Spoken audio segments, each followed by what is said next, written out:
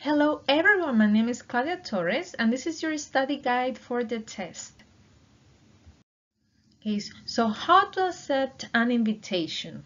Well, here you will find a conversation between Matt and John. Okay, but I want you to look at this highlighted expression here. Okay, sure, I'll be there. Okay, so now I'm gonna role play the conversation. So, do you want to play soccer tonight? That sounds great. What time? It's at 7 p.m. I'll meet you at the soccer field. Sure, I'll be there. See you. See you later. Okay, so if you don't want to say sure, I'll be there, you can also use these expressions in the orange box. So you can say sure, I'd love to. Or yes, that's a great idea. Or yes, I'm free. Okay.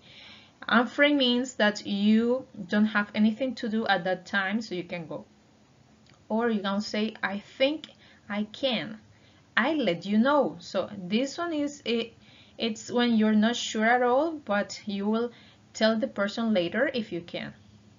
Okay, so here I'll let you know tomorrow.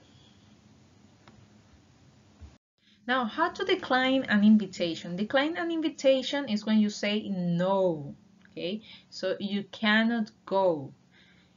So here in the conversation, Vanessa and Natalie. So Vanessa says, hi Natalie, how are you? I'm very well. It's nice to see you. Would you like to come to a party on Saturday? I'd love to, but I'm busy on Saturdays. No problem. Have a nice day. See you.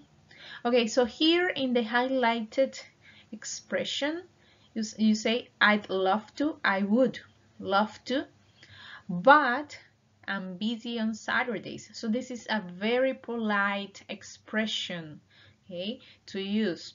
You can also use these expressions here. So you can say, thanks, but I'm not feeling well. So if you're sick, or I'm sorry, but I have to work. Or I'm sorry, I can't. I'm busy that day. Maybe next time. I wish I could, but I have to study. Or you can say, I'm afraid I can't make it. Okay, I'm afraid I cannot go. I can't make it means I can't go. Okay, so here we have another way to decline an invitation, to say no. Remember, decline, say no. So here we have a cartoon. And then the man says, hey, how are you? Not bad, and you? I'm fine. Let's have lunch together. Oh, yummy, delicious, right? But I'm afraid I can't make it. So do you remember? I can't make it. I cannot go. Why? I'm not feeling well, right? So maybe she's sick. I'm sorry to hear that. Maybe next time. Okay, so you see, this it's a very polite way to say no, I cannot go. Okay, so now we're gonna talk about some words to describe people's appearance, and these words are to talk about hair. Okay, so for example, in the first picture we have curly hair, so she has curly hair. Now in the second picture, she has straight hair, right? Straight hair, like my hair. So straight hair. Now the last picture has wavy hair, wavy hair. So now here we're gonna continue talking about hair, but this time we're gonna talk about color.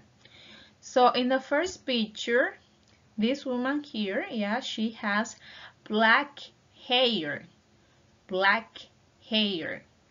The second person has red hair or ginger hair. Yeah, ginger hair is it's more like an expression that they have, right? But the color is red hair. And then we have brown hair, brown hair. And the last one is blonde hair. So blonde hair is like yellowish, so it's blonde hair. Okay, so now here we're going to talk about facial hair. Yeah, mostly men have facial hair, like mustache and beard. Okay, mustache and beard. Okay, so to describe people, we can also talk about clothes. For example, if I'm talking about me, okay, I can say I am wearing, and then I can say for example, in this picture we have high heels. High heels is a kind of shoes, yeah, and they have a very tall heel. Here, this is the heel. So high heels. Then we have shoes, shoes, jacket, jacket, dress, dress, t-shirt, t-shirt. Now boots, boots, hoodie, hoodie, socks, socks, glasses, glasses. So I am wearing glasses, or I am wearing shoes, I am wearing a t-shirt, I am wearing a dress, right? And here we continue, right? So I am wearing a hat, right? Because it's only one, a hat. I am wearing a hat. I am wearing a skirt. I am wearing flip-flops, right? Plural. Then I am wearing jeans. I am wearing a sweater. I am wearing a cap. Now, if I am talking about he, she, I use is. So she is wearing a skirt. He is wearing jeans, right? So now here we're gonna talk about the body build or body complexion. So we can talk about thin people, like this man here. So he is thin. She is slim. She is chubby. Now we say chubby to avoid saying fat, because if you say fat, it's gonna be unpolite. So it's not gonna be polite. It's gonna be a little bit rude. So it's not gonna be good. So it's better to say chubby. Okay, so we have, let's repeat, thin, slim, chubby. To describe people, we can also say how tall a person is. So we can say that that person is short. So we can say he is short. He is medium height. Medium height means that it's not too short, it's not too tall, so it's like in between, right? And we can also say that somebody is tall. Okay, so number 1 is short, number 2 is medium height, and number 3 is tall. Okay, we can also talk about personality. So when we talk about personality, we can also describe people. So we can say, for example, in the first picture, she is intelligent, or we can also say she is clever, she is smart, right? Because she knows a lot about something, or because she's very smart, right? Okay, now number 2. Number 2 is kind. So when someone is kind, is someone who is nice to other people. Okay, it's someone who behaves well. So it's a good person. A good person is a kind person. Someone who is compassionate with others, nice to other people. Funny. So as you can see in the picture, this woman is singing with her mop. So it makes you laugh, ha ha ha. So she is funny. And the last one is bad-tempered. Okay, so this little girl here is crying and yelling, and so she's angry, so she is bad-tempered. Do you know someone who is bad-tempered? Okay, so this is an example of how to describe people, but this one is with sentences. Okay, so she's my sister Mary. Mary is thin and tall. Remember, thin, okay, and tall. Mary is wearing black pants and a red blouse. So we're talking about clothes. She's wearing high heels, the shoes. Okay. Okay, so here we have Diana. She's my cousin Diana. Diana is slim and medium height. She is blonde. Diana is wearing a white dress and boots. So the dress is what she's wearing and the boots are the shoes, right? Now she's slim, right? Because she's not too thin, she's not chubby, so she is slim. Now she's blonde, as you can see. Her hair is color like yellow, so it's blonde. So she is blonde. Yeah, now we have Mark. So this is my brother Mark. Mark has red hair and freckles on his face. He's short and he is wearing an orange t-shirt. Okay, so red hair, remember, is the color of his hair. Freckles. Freckles are these small dots over his face. Now he's short, okay, so that's his height, short. He's wearing an orange t-shirt. This is the orange t-shirt, the clothes. Okay, so now we're going to talk about the parts of the house. And this part of the house is the kitchen. Okay, so in the kitchen you can find cabinets, right? You can find cabinets. So in the cabinets you put many things, right? For example, here you put the dishes. This is a cup, right? Now, you also have the microwave or microwave oven. And here in the microwave oven, you put food inside to heat the food up, to make it warm. And then we have the stove. So we cook on the stove. And here you have a jug. A jug is a container where you can store juice or any other liquid. And then here we have a spoon, okay? Spoon. So you put food into the spoon. Now let's talk about the living room. Okay, so in the living room we can find the television or TV. This is an armchair. This is a coffee table. This is the sofa. You can also say couch. And here you can find cushions. Okay.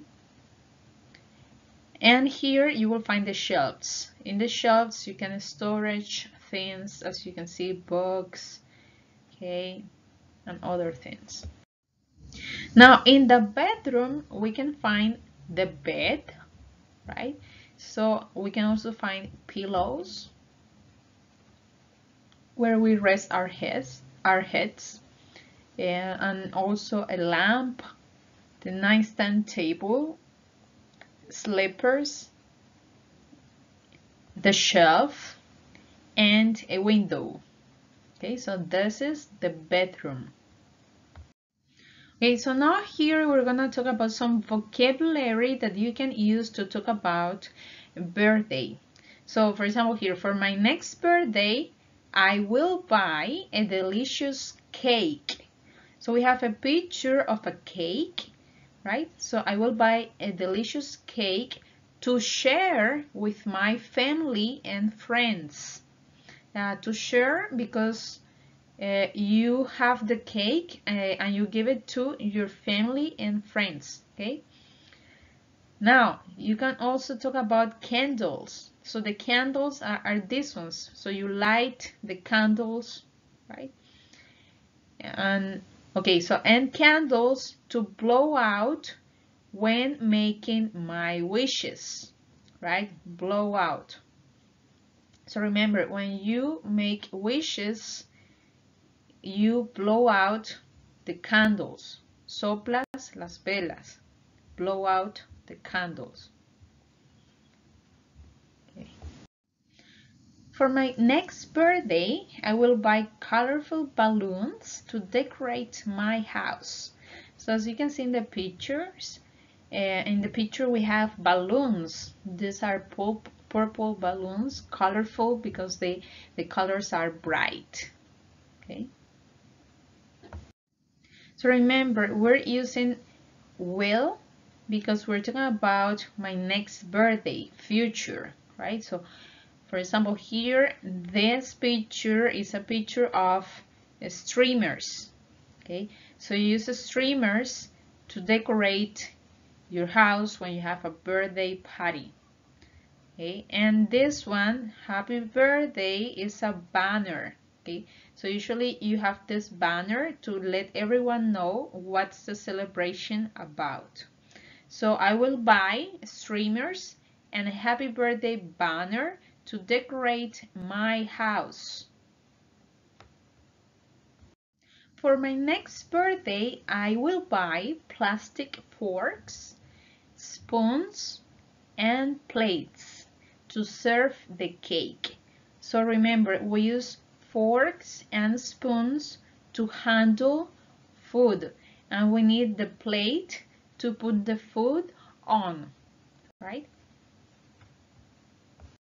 Also, for my next birthday, I will buy party hats for everyone to wear. So this is a picture of party hats. Okay, party hats, usually people wear the party hats and they have like something to attach, okay, on your head. So I will, future, right? And then buy, the verb in the main form. You don't change the verb. So I will buy, and then the object, party hats. Okay, so, but now you're wondering how to talk about your favorite TV show. Okay, so you can use this template to talk about your own favorite TV program, okay? So for example here, I love watching, and I can say The Walking Dead, okay? I love watching The Walking Dead.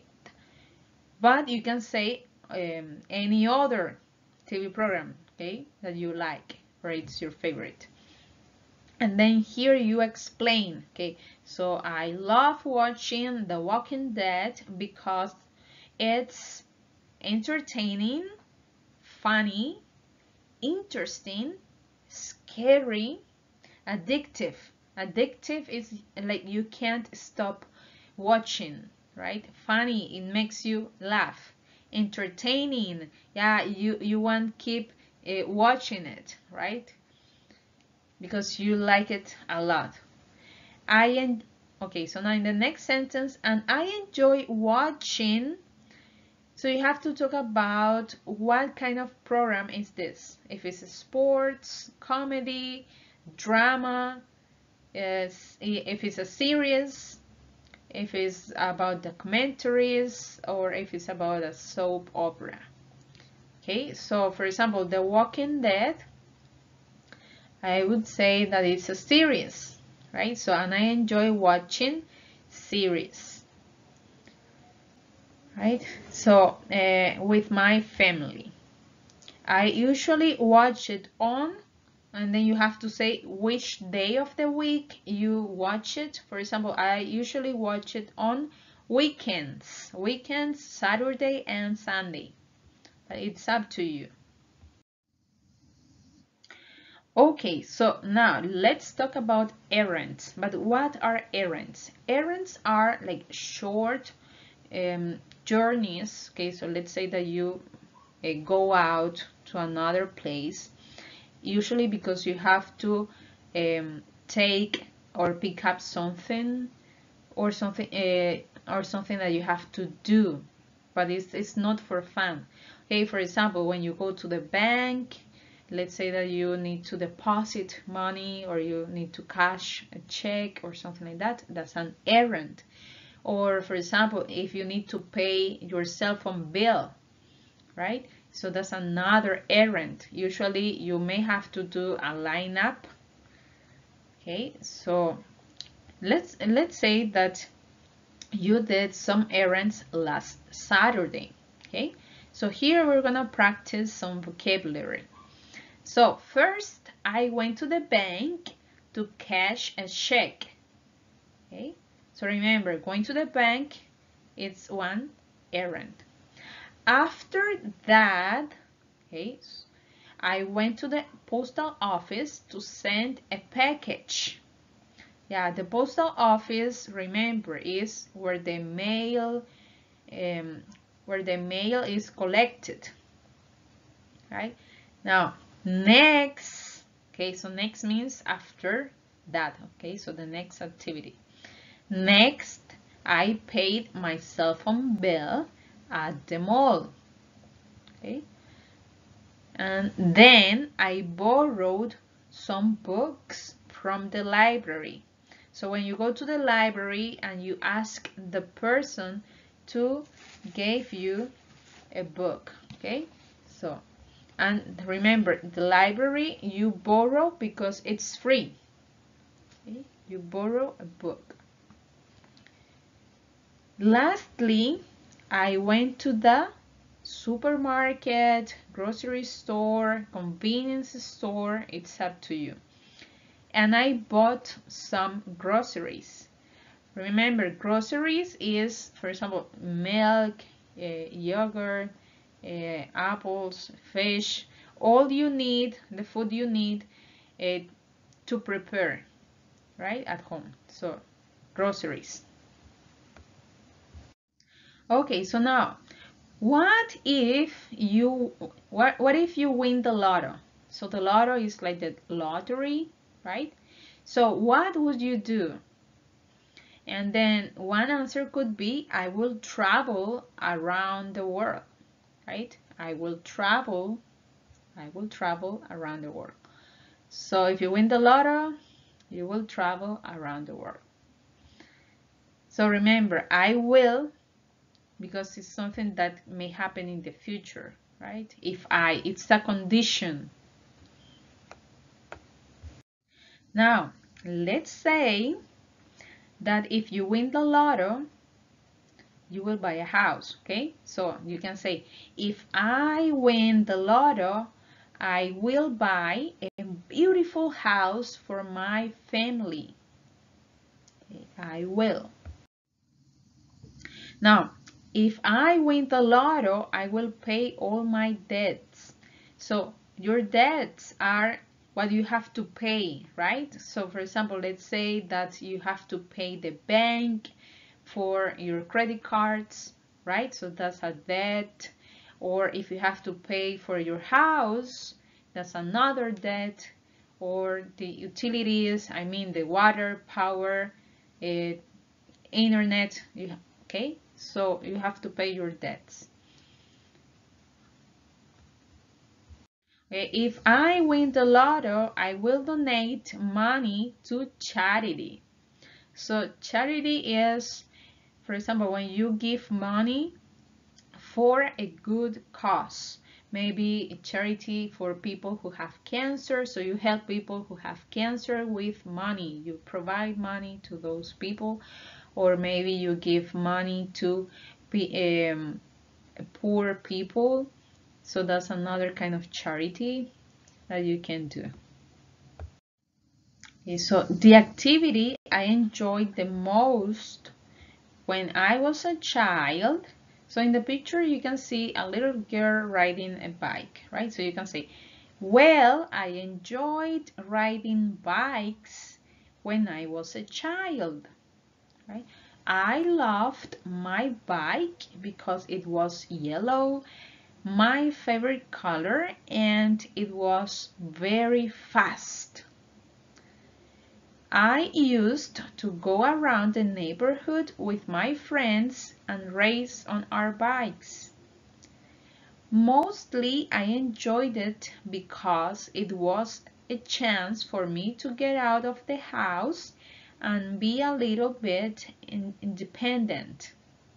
It was a lot of fun playing with friends who also had bikes. Okay, so here in this description you can talk about the thing you liked, right? Remember everything in past simple. I enjoyed, I loved, right? I used to, it was, right? And then you also have to talk about the activity, right? So why you like it, because what do you used to do, right?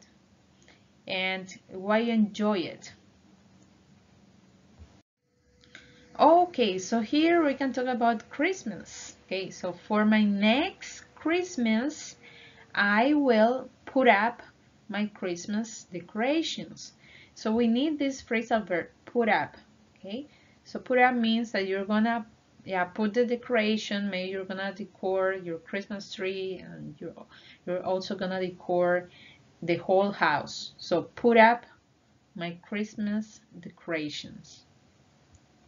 Okay, not only put up. Okay, so for my next Christmas, I will sing Christmas carols. So Christmas carols are songs especially for Christmas. Okay, like I don't know, in Spanish we have tu taina, tu turma. Okay, so those are Christmas carols. Also, for my next Christmas, I will prepare a Christmas dinner. So for Christmas dinner, some people have turkey, some other people have meat, steak, beef, so it's up to you. But I will prepare a Christmas dinner.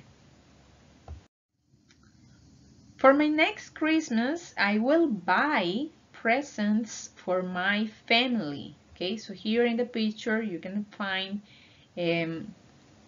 presents. These are presents. So I will buy presents for my family. Thanks for watching. I hope this material helps you to study for your next test. Okay.